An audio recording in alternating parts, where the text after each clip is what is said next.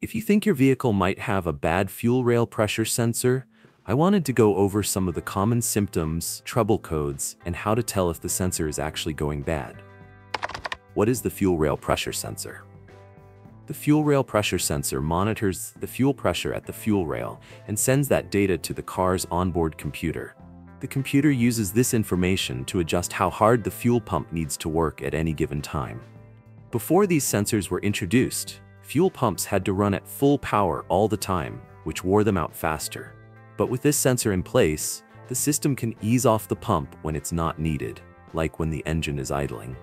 In that case, the fuel pump might only run at 15 to 20%, helping extend the pump's lifespan and improve overall efficiency. Symptoms of a bad fuel rail pressure sensor. So, what are the signs that your fuel rail pressure sensor might be going bad? First off, you're probably going to see the check engine light come on. You might also notice that the engine is hard to start or that there's a loss in performance. It just doesn't respond like it used to. You may get poor fuel economy, or the engine might start misfiring or running rough at idle. Basically, it'll feel like you're having a fuel-related issue, similar to a failing fuel pump or a clogged fuel filter. That's because when the sensor goes bad, the onboard computer starts adjusting the fuel pump speed based on bad data, and that means the fuel pressure won't be right when the engine needs it. Common trouble codes.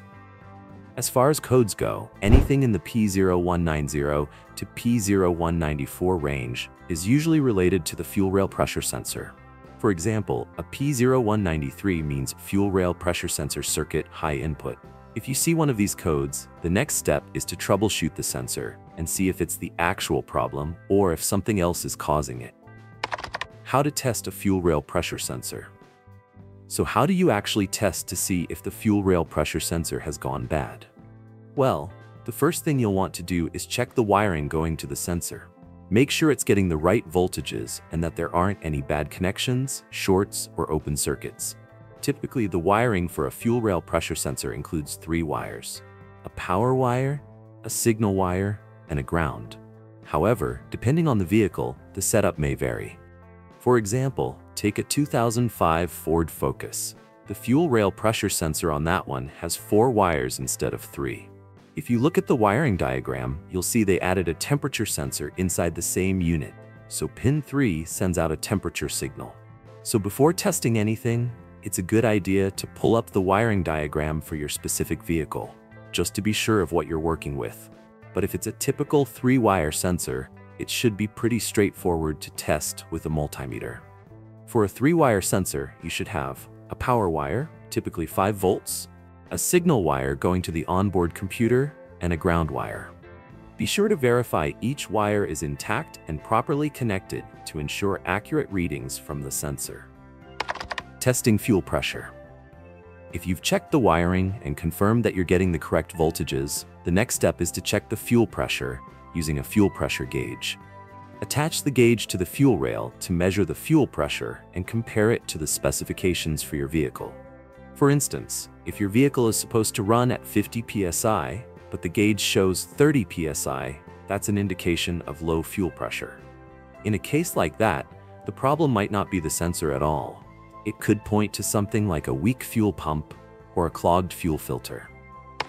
Final thoughts.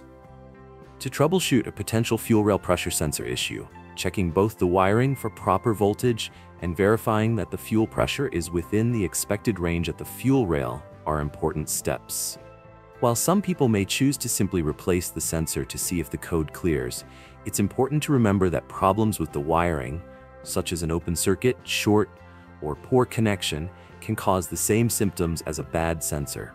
So always ensure the wiring is in good condition before jumping to replace the sensor. And that's pretty much it. If you've got anything to add, drop a comment down below. If this video was helpful, please give it a like, subscribe to the channel, and have a great day.